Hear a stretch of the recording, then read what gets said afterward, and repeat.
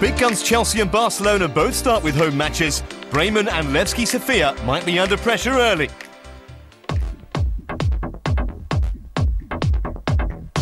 The champions are back and look even stronger ahead of this campaign.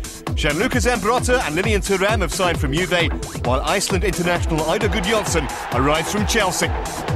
Key departures for Frank Rijkaard's side, striker Henrik Larsson and Dutch international Mark van Bommel.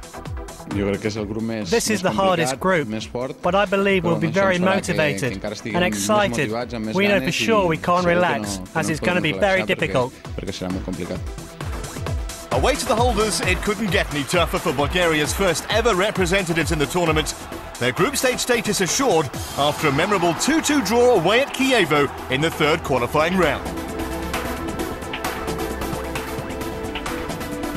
Big spending Chelsea certainly haven't disappointed in the transfer market. German captain Michael Ballack joined from Bayern Munich. Superstar striker Andrei Shevchenko signed from AC Milan. And Ashley Cole finally moved across London to bolster Jose Mourinho's side, who were again one of the big favourites. The main news of the summer for Thomas Schaaf was that star striker Miroslav Klose will not be leaving the Weser Stadium for the time being, despite interest from major clubs, including Bundesliga rivals Bayern Munich.